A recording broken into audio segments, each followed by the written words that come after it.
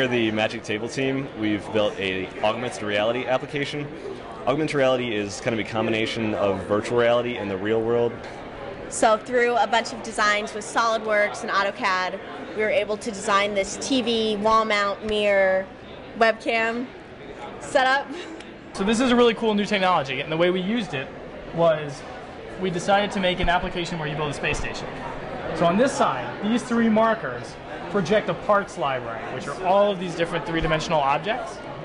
And what I have here in my hand is a wand that we built, which has another kind of marker on it.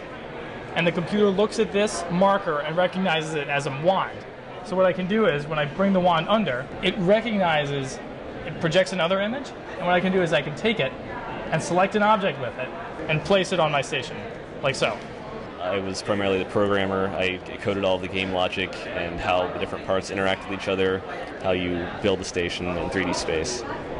What I've done in this project is create the actual interface being used. I did most of the modeling of the space station components as well as the animations, and also physically built the blackboarded markers. We're hoping that in the future, augmented reality will be used for industry, more advanced gaming, and a combination of more advanced technologies.